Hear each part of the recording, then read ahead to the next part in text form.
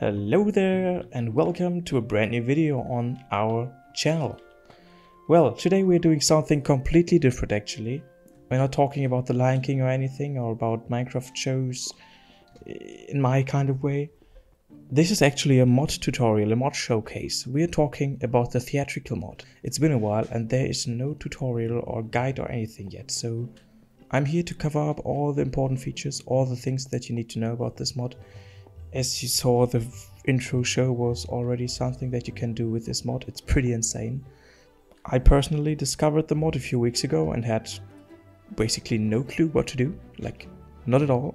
So I reached out to Rushmead a few weeks ago and basically just asked him how it worked and if I should do a tutorial on this, because I'm very interested in light systems, etc. I'm very interested in this kind of way in Minecraft. And basically my whole channel is about Minecraft shows, and so I thought this would be quite fitting, because there are already a lot of people who watch these videos because of Minecraft shows, and now we have a very interesting mod that makes the version 1.16 a little bit more interesting for me, to be honest. So please note that I'm just an interested fan of the whole project and not the author or developer of this whole mod. So I can help you with basic troubleshooting in the comments, but don't report any bugs or stuff like that to me, because I'm not the one who's working on the mod. There's a link to the Theatrical mod Discord and to the official GitHub of the mod. So yeah, first of all, you can download this map in the description if you want to follow this tutorial step by step in the same world. Can be quite useful, but you can also obviously use your own world. It doesn't matter. But yeah, you can use it for all kind of tests. And second of all, it's a Forge based mod, so you need to install Forge 1.16.3. In addition to that, you also need the Theatrical mod, and the Theatrical mod needs some sort of power source. So you need a power mod. I'm using Powah because it's basically the mod that the developer used in his little showcase for us. So yeah, I'm using Powah and Lollipop because Powah needs the mod Lollipop. I don't know why, but yeah. So for this whole thing, you need Forge 1.16.3, Theatrical mod, Powah mod, and Lollipop mod. All of them are in the description, and also this map, as I said. Well, let's start with the basics. I will first show you all the different items and stuff like that, and how to properly place them and then use them. After that, we will have a look at in-game controlling of the lights, so how to control the lights in Minecraft. And Later in the video it will be a little bit more advanced, so I will show you how to use external software to do your own light shows. Because, spoiler alert, the opening shot that you just saw was not made with the in-game light controller like here. It was actually made with the real light software. So yeah, let's start with the basics. Let's talk about the generic light, and after that let's talk about the moving light. Because there are two types of lights in here, a few types of control stuff, a few types of cables. Let's start with the lights. Yeah, we have the generic light. It's pretty much just, as the name already says, a generic light that can fire up one beam in one direction, give one light source, and in one spot you can change the position of it with this. But we'll cover the basic setup in a minute, so yeah. And we also have the moving lights, obviously, so you can change color, focus, position, and all that kind of stuff. It's pretty amazing what you can do with these little things. And yeah, next thing we should cover up is the cables. There are 3 types of cables in the whole mod. We have a basic DMX cable, which is basically the way to control the lights. We have a Socapex cable, I don't know if I pronounced it correctly, which is basically one cable for different power sources or different, like, multiple power sources. And we have a simple power cable. In the power mod there's also the energy cable. It's the energy cable basic. It can be quite interesting, but more of that in a few minutes. Alright, before I forget, we don't only have generic light and moving light, we also have the DMX redstone interface, which basically gives you the opportunity to control redstone signals within a controller or light software. We have the Socapex distro and the dimmer rack. How to use them is basically not important right now. I will show it in a few minutes, just as all the other stuff. But first of all, it's used to control generic lights. Yes, we have 3 different kind of light control systems, basically. We have the ArtNet interface, we have the test DMX block, and we have the basic lighting desk. The test DMX block will just send out random signals to test your lights.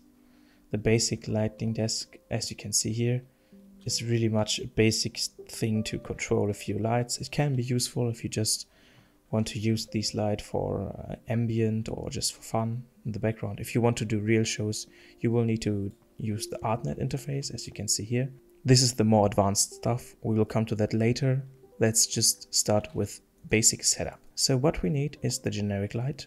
We need the IWB. We need a DMX cable, Socapex cable, power cable. We need Socapex distro, dimmer rack, and we also need, what do we need? We need a power source. We need energy cell. I'm using the creative energy cell. You can also build crazy reactor stuff and use them, but in our case we just use the creative energy cell, which gives us unlimited power. Let's just position the generic light somewhere like this. To use the light we need to connect this to a power cable. Let's do it on this side. Bring it to the floor actually. And we need to connect it to the Socapex distro. Connect it to one of the blue dots, not to the green dot, because the green dot is only for Socapex cables. Okay, next thing we need to have is a dimmer rack.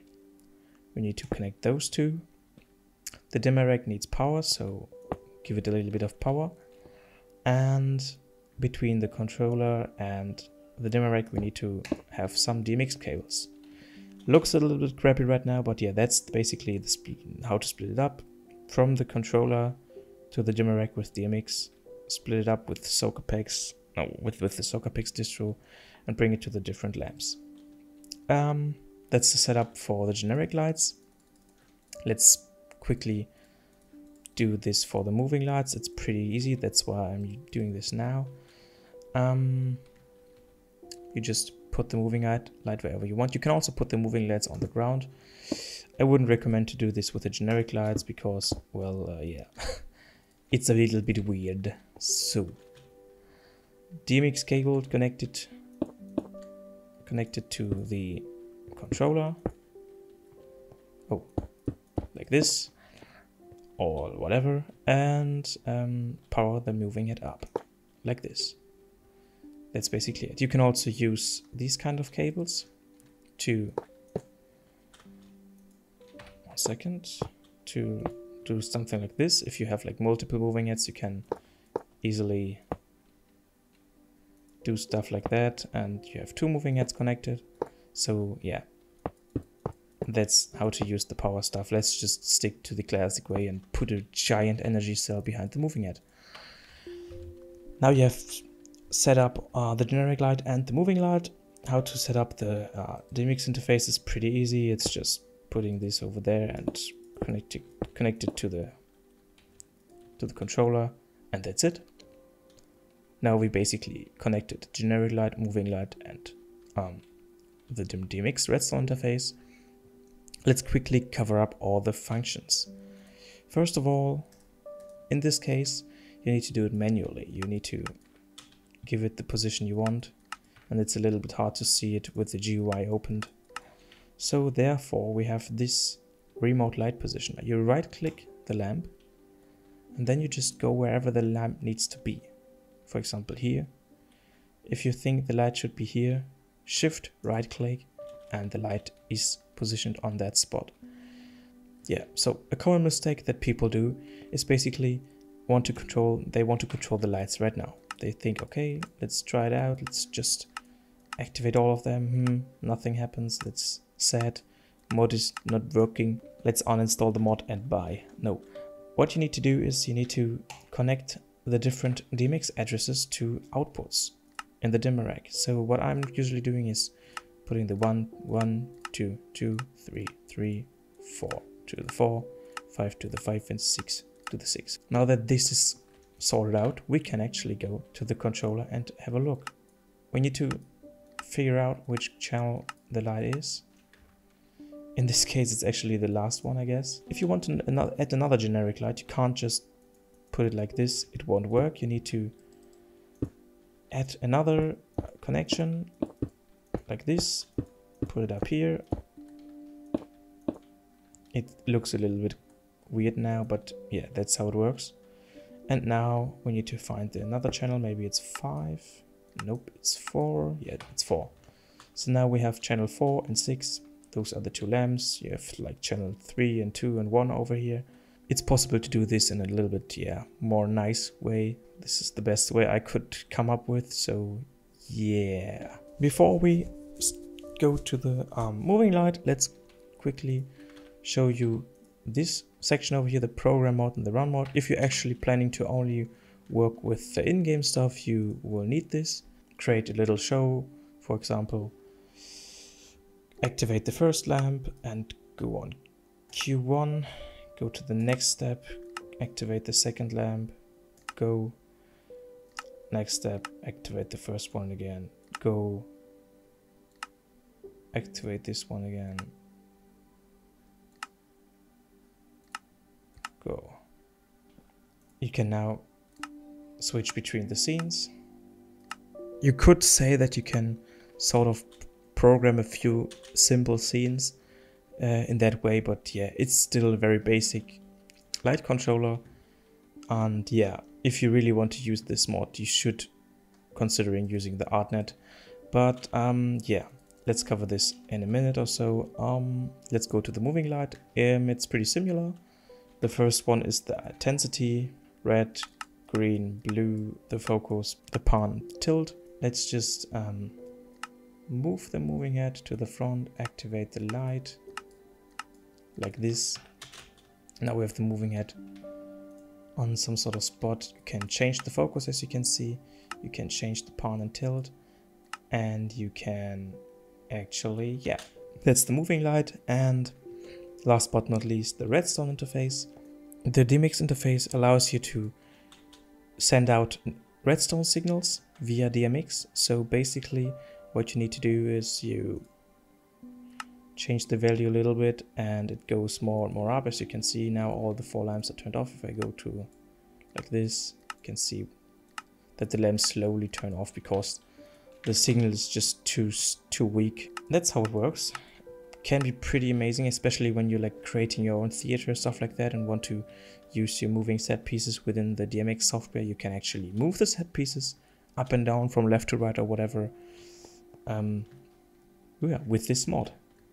It's pretty nice. Or like turn on or off all the theater lights and stuff like that. It's cool. It's very, very cool. Let's quickly cover up the whole DMX stuff. So during this whole progress, I said DMX very often. So DMX is basically the language or the way to communicate with lights, to control lights on concerts and theaters, festivals, wherever you have like professional event industry lights and stuff like that. You're using DMX software or hardware. Just so that you heard it once.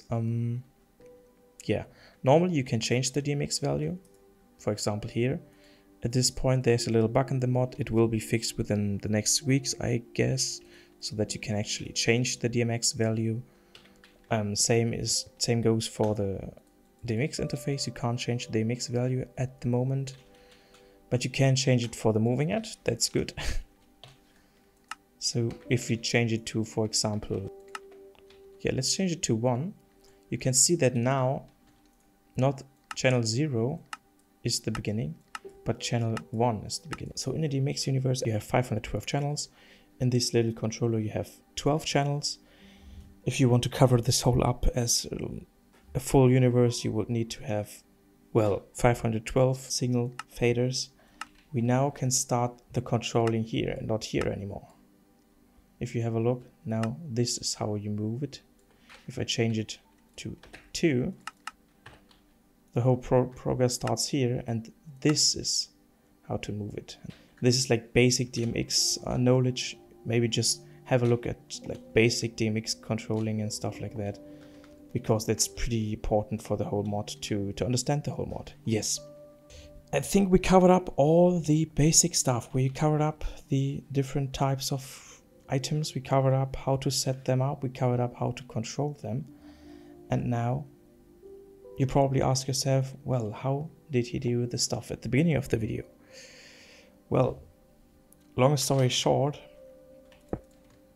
the stuff that you saw at the beginning of the video is actually used. I actually used a light software at the beginning of the video.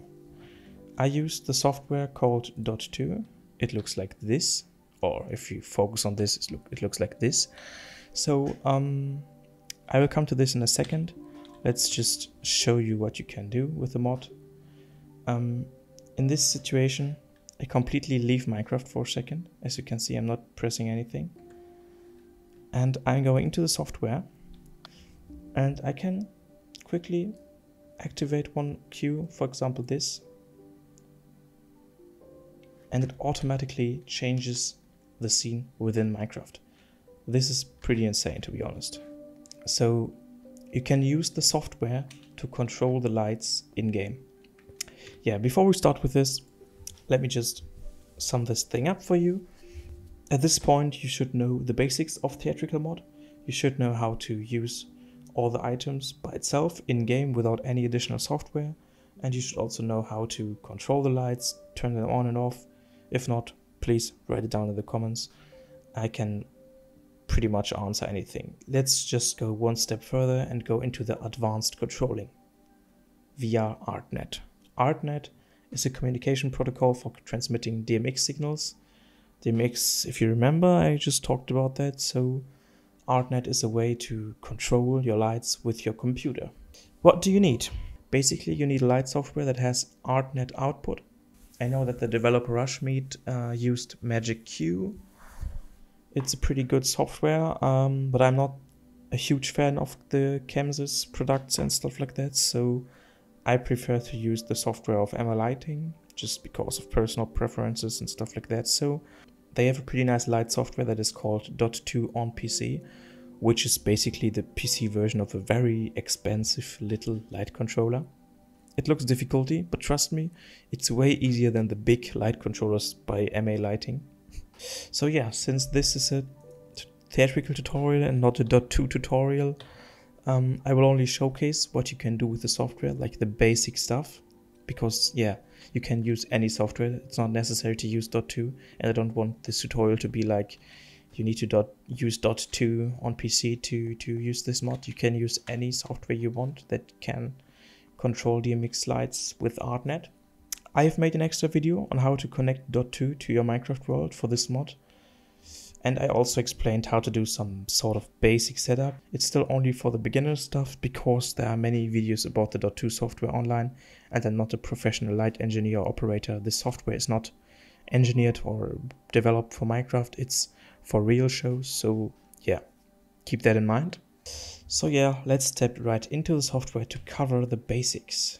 To connect the whole light system to the ArtNet, you actually need to be sure that your ArtNet interface, very important to know, is that you connect this to the software.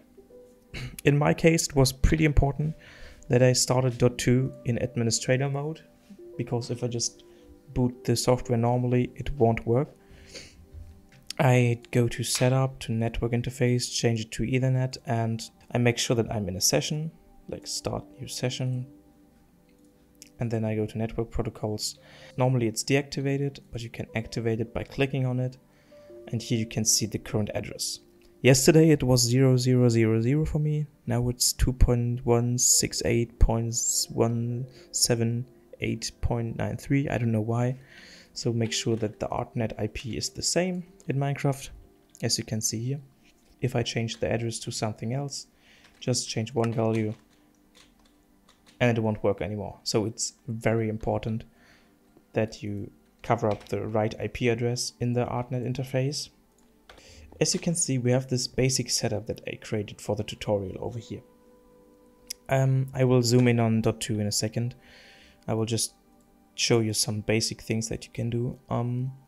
First of all, let me just turn off the lights like this. And here we have like 3 outputs that are from a SoccerPax distro or from a dimmer rack for the different static generic lights in this showcase room, as you can see. There I can turn on and off a few of them separately. I could also mark all of them and make some sort of nice dimmer effect so they turn on and off. I can also do a hard dimmer effect if I want to. But yeah, and we also have 6 moving heads actually in this test area.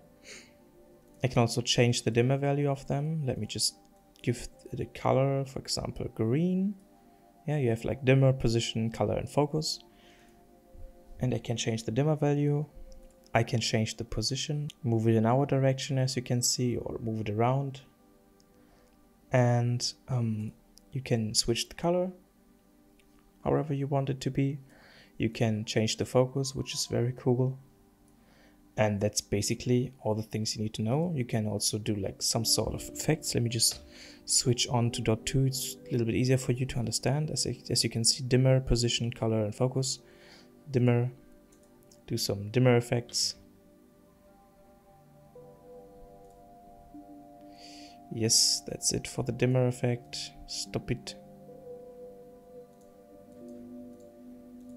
You can do some circle effects like this. It really depends on the speed and on the size that it looks fluent, because it's still Minecraft, it's still not a professional light software. So yeah, it looks sometimes a little bit crappy, but I think you get the idea. We have color that you can see here. I can change to RGB and to a nice rainbow effect. I also have effect that the focus turns on and off. So now you can see the focus goes on and off. That's basically what you can do with the software.